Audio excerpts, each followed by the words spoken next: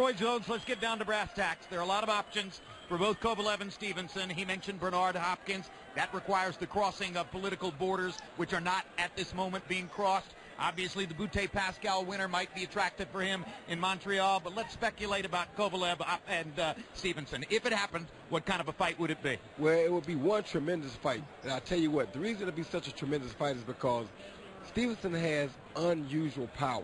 I mean, really unusual, freakish type power. Kovalev has that same type power almost, but Kovalev has an extended amateur career where he was on top for a long time.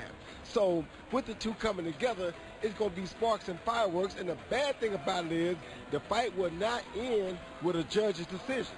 Somebody getting knocked out. It's just simple as that. So if they want to see it, I'm sure those guys know what they're going to be into. They're going to want the most for it because it could be either one of them's last fight. Yeah, if I'm understanding John Crystal, our producer, correctly, we got a chance to look back quickly at highlights of Kovalev knocking out his man, Ismail Salak.